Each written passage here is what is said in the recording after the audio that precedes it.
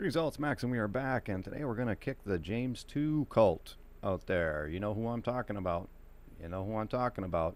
Pretty much anybody who deifies Mr. Ruckman. Okay. James 2 is works, therefore we got to go back to the Old Testament and to the Jews with it. James 2 is works for salvation.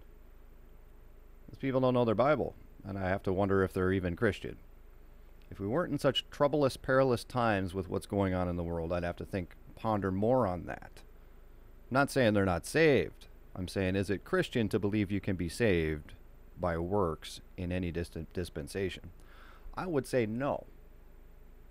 But I don't have time to go through a big breakdown of why that would be the case. So instead, we're just going to look at James. Here we go. We'll just start reading the whole thing. The first part is about being a respecter of persons. And of course, the Ruckman crowd knows all about that. They are, if you want to know about being a respecter of persons, just look at those guys. Okay? My brethren, have not the faith of our Lord Jesus Christ, the Lord of glory, with respect of persons. For if there come unto you assembly of men in a lumberjack outfit, and there come also a poor man in vile raiment, and ye have respect to him that weareth the gay clothing, and say unto him, sit here thou in a good place, and say to the poor, stand thou there, or sit here under my footstool. And ye are not then partial in yourselves, and are become judges of evil thoughts. Hearken, my beloved brethren, hath not God chosen the poor of this world, rich in faith, heirs of the kingdom, which we hath promised to him that love him? Well, wait a second here. It says, God hath not chosen the poor of his world rich in faith and heirs of the kingdom. Has not God chosen the poor that are rich in faith?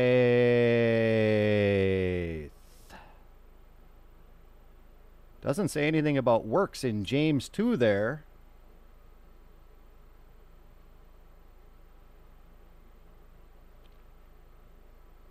But faith without works is dead.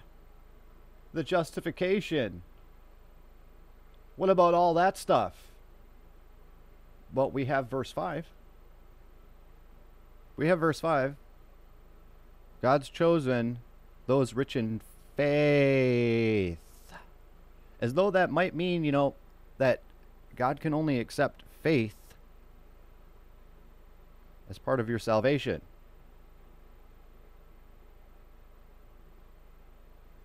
Continuing on, verse 6. But ye have despised the poor, do not rich men oppress you, and draw before the judgment seats? Do not they blaspheme that worthy name by which ye are all called? If ye fulfill the royal law according to the Scripture, thou shalt love thy neighbor as thyself, and ye do well. But if ye have respect to persons, ye commit sin, and are convinced of the law as transgressors. Convinced of the law. Convinced instead of convicted. Okay. For whosoever shall keep the whole law, yet offend in one point, he is guilty of all. And the law is, of course, works. So even in James 2, we have a thing that says God only cares about your faith, and nobody can keep the law. Even in James 2. I don't have to go to Hebrews, and I don't have to prove Abraham was a guy who was justified by his faith. I don't have to go all those places. We can just stay right in James.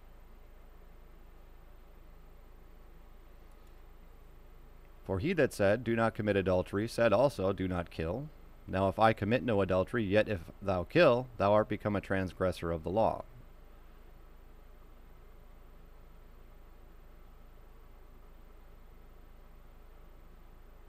Sorry, I lost my place as I scrolled. So speak ye, and so do, as that they shall be judged by the law of liberty. For he shall have judgment without mercy, and hath showed no mercy, and mercy rejoiceth against judgment. For what doth it profit, my brethren, though a man say that he hath faith, and have not works? Can faith save him? Question mark. Okay. So we have two verses that are saying God only cares about your faith in reference to salvation. So what is James talking about here? What does it profit, my brethren, though a man say he hath faith and have not works? Can faith save him? I wonder what he's talking about there. Now we're going to go forward to the example. I've done this study a couple of times now. We're going to go on to the example in verse 15. If a brother or sister be naked and destitute of daily food, and one of you say unto them, Depart in peace, be ye warmed and filled. Notwithstanding, you give them not those things which are needful to the body, what does it profit? Even so faith, if it hath not works, is dead, being alone. These are a big contention. Faith, if you don't have works, you're saved, you have to be saved. Where does it mention salvation in there? Where is salvation mentioned? Anywhere in there. It is exactly talking about you're supposed to be fruitful. If you have faith, you're going to be saved. But then if you walk away, you fall away, you lose your faith for a long time, you're not fruitful. Do you understand? I mean, I don't see how anybody could mess this up. Because what we know about God is that you cannot be saved by works. Which is why these cult people have to take James and stuff her back there in the Old Testament, where it doesn't belong. And say, oh no, this is a Jew thing. It's ridiculous. Your faith is dead if you don't show it. Your faith is dead if you're not using it. If you're not actively using your faith. If you're given spiritual gifts to go out and teach or preach or prophesy or whatever it may be, if you don't share those gifts with people, your faith is dead. It's not working. It's not producing fruit. It has nothing to do with salvation at all.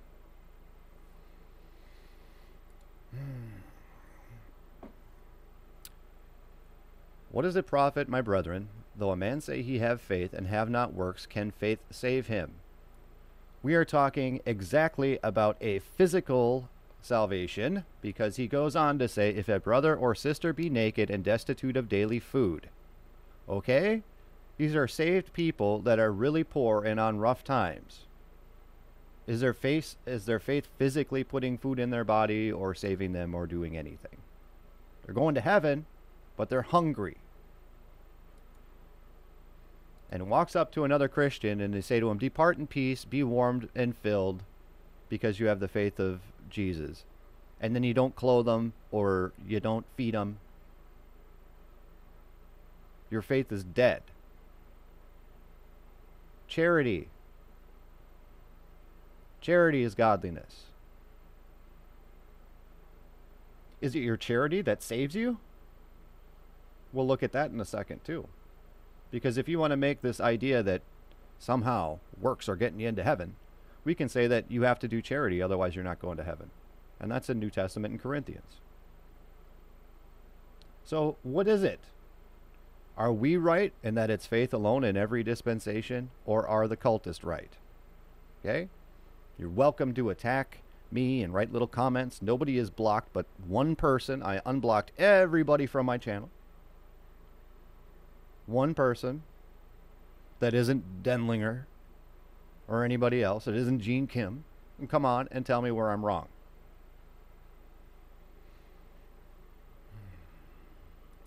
Even so, verse 17, even so faith, if it have not works, is dead, being alone.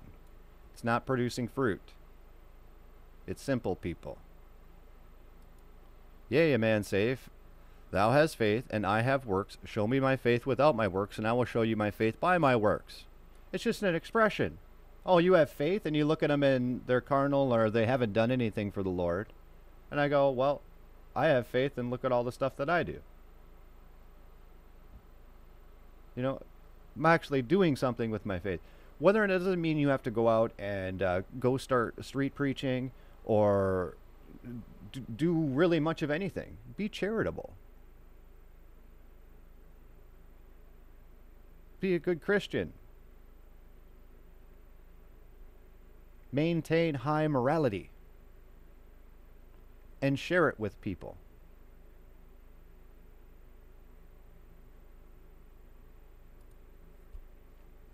Thou believest that there is one God. Thou doest well. The devils also believe and tremble. This is the one where the devils know God is real, and they're actively working against him. Doesn't make the devil saved.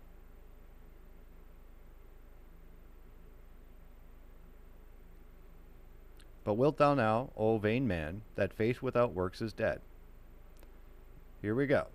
Was not Abraham our father justified by works when he had offered Isaac his son upon the altar? These cultists say that is, see, Abraham got saved, or his salvation was warranted because he put his son on the altar. That's what these kooky people tell you. It says in the Bible that Abraham's faith was counted to him for righteousness before any of that happened. Okay?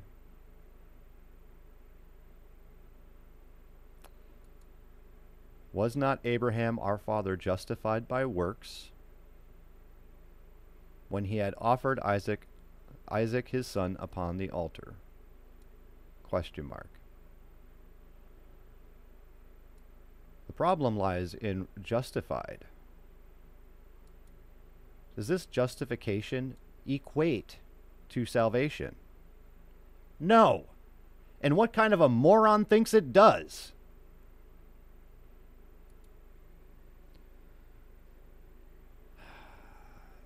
Abraham, our father, was justified by works when he offered Isaac his son upon the altar. He showed his faith. Would Abraham have put his son on the altar if he did not have faith in God?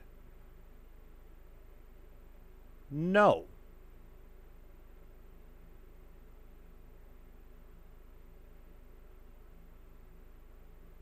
So what is it that saved Abraham? When it says in the Bible, his faith was counted to him for righteousness, not justification, righteousness.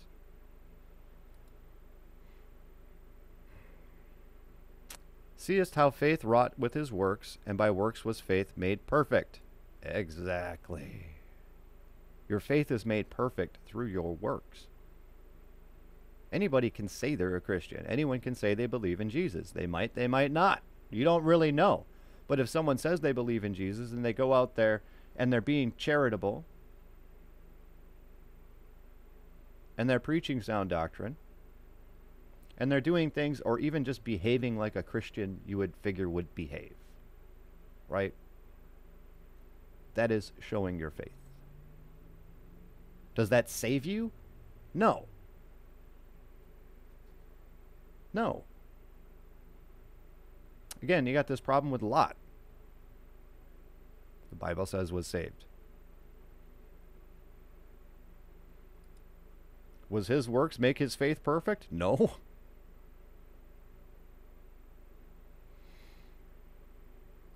And the scripture was fulfilled which saith, Abraham believed God, and it was imputed unto him for righteousness. What's that?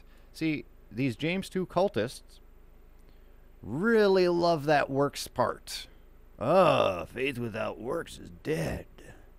We're going to forget the other. This is the third verse that proves that it's faith alone for salvation. We're going to look at justify here in a second as far as for that what that word means. Okay? But these I don't know what to really call it. They're obviously heretics, and I think that some of them know that I am right and just refuse to admit it because they're too puffed up. Nobody else teaches this garbage except people who are cults that everyone in the Christian body knows are cults. Okay? That salvation is by works. And that James is a works-based system or something like to that effect. There isn't any. Mainline Christianity does not teach this. It's just one cult out there who says, I'm a real Bible believer. I'm a and he rees like a stuck pig when you poke him in his nonsense. And the scripture was fulfilled which saith, Abraham believed God, and it was imputed unto him for righteousness. No, Abraham put Isaac on the thing, and he was going to sacrifice him, and that's how he went to heaven. Really?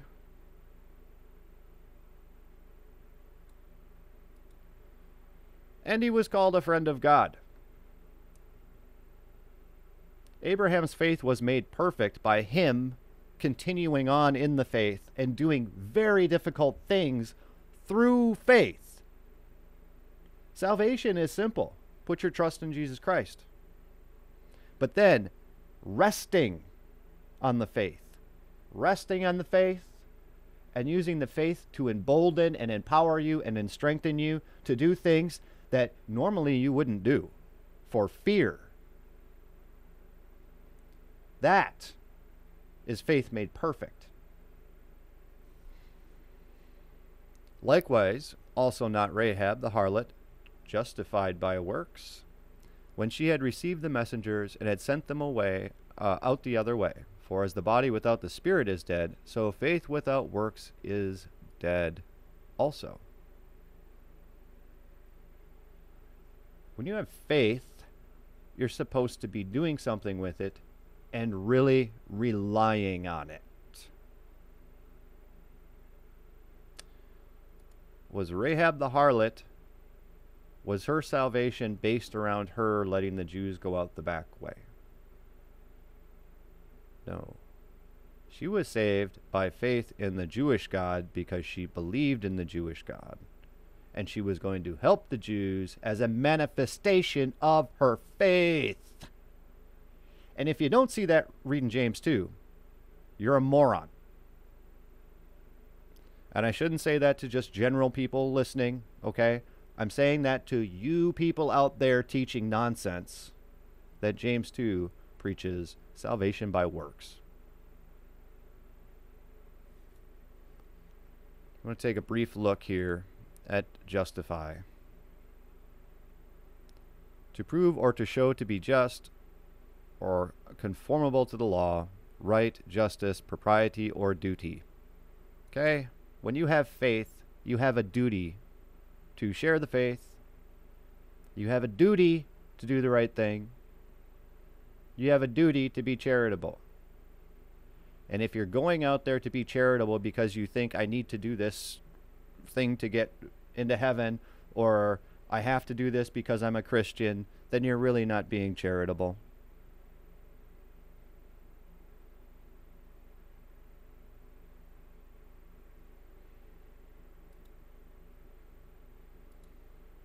Just. Regular, orderly, due, suitable. Exactly proportioned and proper. Just and justify. Okay? Nothing about salvation. It says in theology to pardon and clear from guilt. To absolve or acquit from guilt and merited punishment. To accept as righteous on accounts of merits of the Savior or by application of Christ's atonement to the offender. I disagree with the application of Christ's atonement. I disagree with that. In theology, to pardon and clear form of guilt. Does that mean that you're saved? Pardons your sin? It says clear from guilt. Justify. You cannot equate justify with salvation. Unless the scripture specifically dictates that. Specifically dictates that.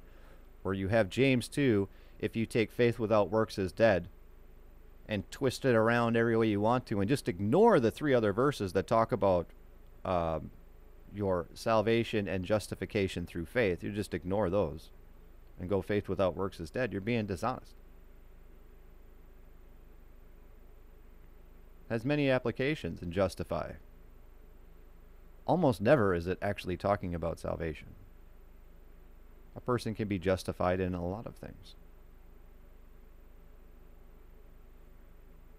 You can't equate that. And if your works are not manifest, your faith is not manifest in this world that we live now, how are you saving people? How are you sharing your ideology? How are you making your neighborhoods a better place?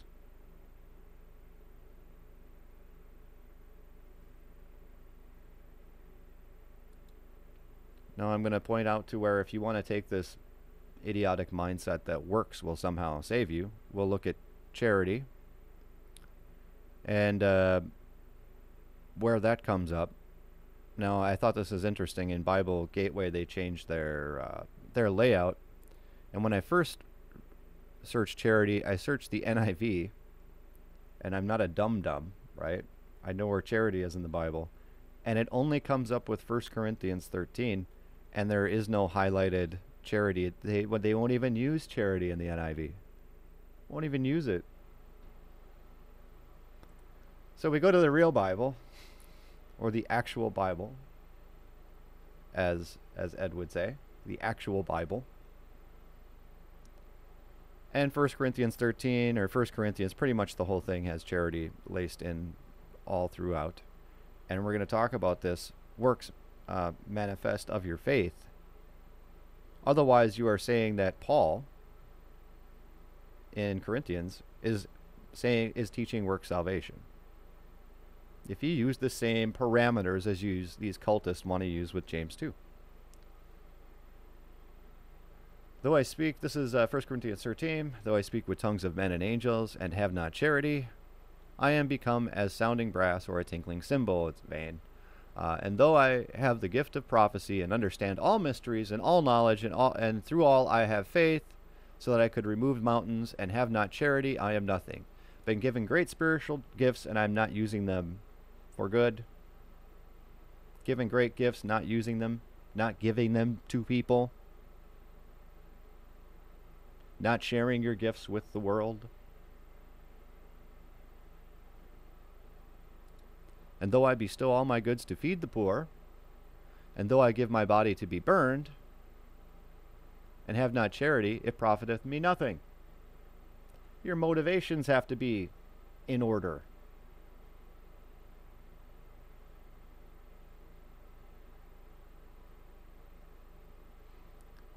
So if you gave all your goods to feed the poor, and you gave your body to be burned, is that saving you?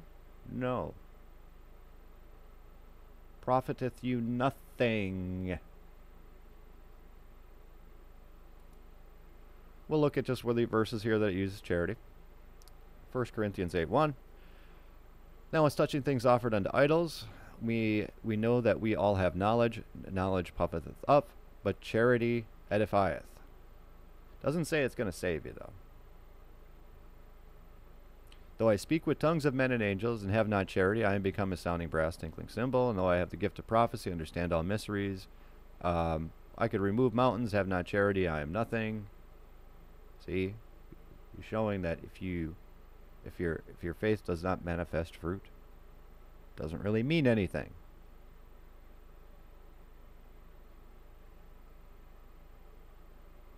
Though I bestow all my goods to feed the poor, though I give my body be burned, charity profiteth me nothing. Charity suffereth long and is kind. Charity envieth not. Charity vaunteth not itself. It is not puffed up. Charity never faileth, but where there is to be prophecies, they shall fail. Where there to be tongues, they shall cease. Whether there be knowledge, it shall vanish away.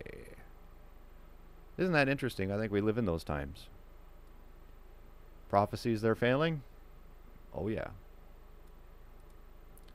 Tongues, they shall cease. Well, charismatic church is still going. Whether there be knowledge, it shall vanish away. Yes, into the ether of the internet. And now abideth faith, hope, charity. These three, but the greatest of these is charity. See, Paul is a work salvationist. If you want to take the James 2 approach that the cultists take, it says right here, charity is more important than your faith. That's a whole study in itself. It's a whole study. Salvation by charity. I should start a new cult.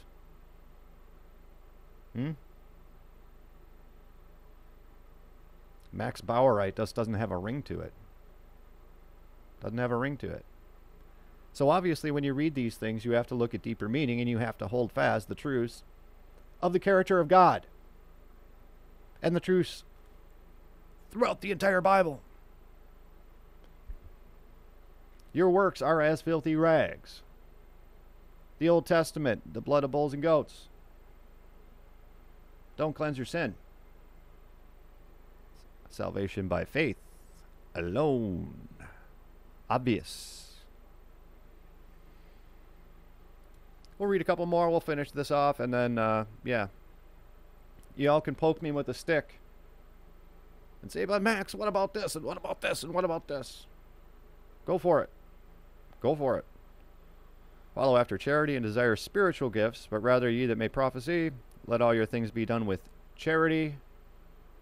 And above all these things put charity, which is the bond of perfectness. Well, if it's perfect to be charitable, that must mean salvation by charity. If you give all of your possessions to me, your grand poobah, I will guarantee your place in heaven based on Colossians 3:14. Huh? What do you think about that? You think that's right? That's what they tell me about James 2. That's the connotation that they're using in James chapter 2.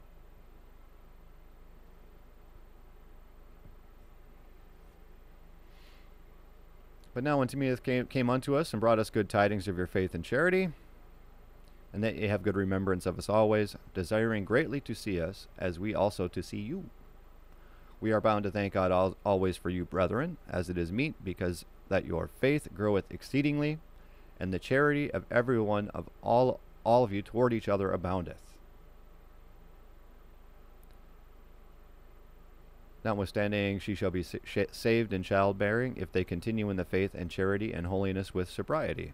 Well, that's obviously works, right? If they continue in faith and charity and holiness with sobriety.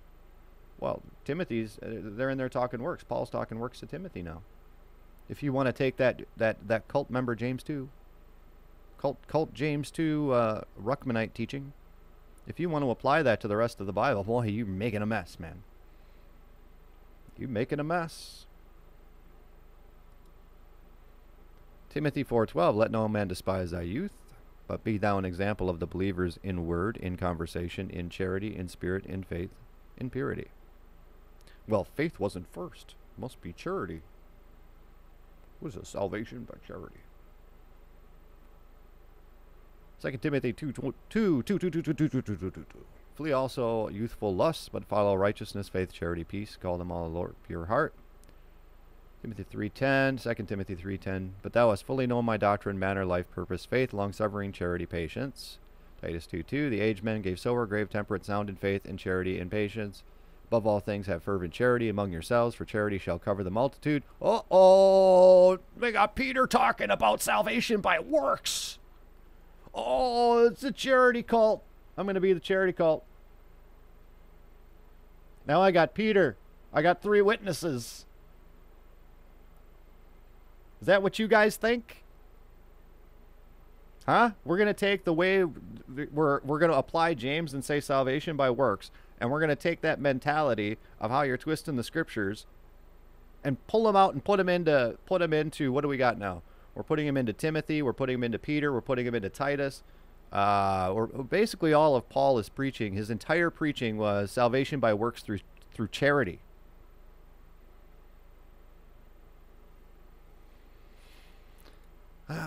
Greet ye one another with the kiss of charity. Peace be with you all, are in Jesus Christ, amen. And godliness, brotherly kindness, and brotherly kindness, charity. John 1:6, which have borne witness of thy charity before the church, whom thou, if you bring forward on their journey after a godly sort, and thou shalt do well. These are Jude 1:12. These are spots in your feasts of charity, when they feast with you, feeding themselves without fear. Clouds they are, without water, carried about the wind's trees, whose fruit withereth, without fruit, twice dead, plucked up by the roots. It's a manifestation of your faith. Faith without works is dead.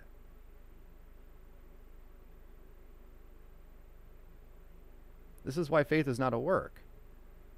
The Bible says it's not a work. That's a whole different discussion, but faith is not a work. Revelation 2:19, I know thy works and charity and service and faith and thy patience and thy works and the last to be more than the first. And Revelation. Probably want to read the next one for that to get a good context of it. But yeah, charity in a general sense, love, benevolence, goodwill. All right, so this is a requirement for salvation if you want to take James 2, in faith without works is dead. If you want to take that and make that, you can't be saved without charity. If we want to go there, it's silly. It's silly. I hope that clears up James 2 for anybody out there, and what faith without works is dead means. When you look at it, understanding that God does not accept works of any kind for any sort of salvation of your eternal soul. God accepts works for physical salvation. God accepts works for blessings. Yes. As we're walking around here in our meat suits, right? Yes. Yeah. Doing good works. You're going to be blessed. Obviously. But when I'm dead, then what? Can't do any work. It's your faith. All right. That's what I got. Thanks for watching. Until next time. Peace be with you.